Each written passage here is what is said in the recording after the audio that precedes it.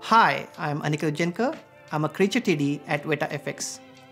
So I grew up in Nasik, which is a small city in India, and then I moved to Mumbai.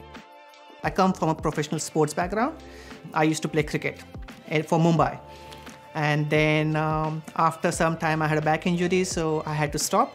So then I was like looking for to do something like outside, and then that was the time I saw the movie Pirates of the Caribbean, and there was like a sequence, the water, the whole and they were fighting, and I was like, oh, how did these guys do that? Like, how is it possible?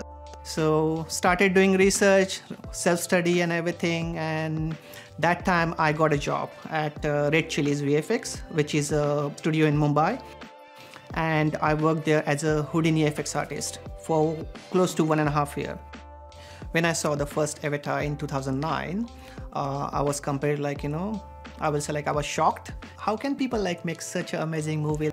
And I remember I used to have a screen grab on my computer of the logo of Veta Digital. And every day I used to see and say that's where I'm gonna work one day. My proudest career achievement is working on Avatar, like The Way of Water, from start till the end. For close to 5 years. On Avatar, I was still an ATD. And while working on that movie, then I transitioned into a junior TD, and then from a junior TD, I became a clock TD. So on that movie, I saw three different role structures.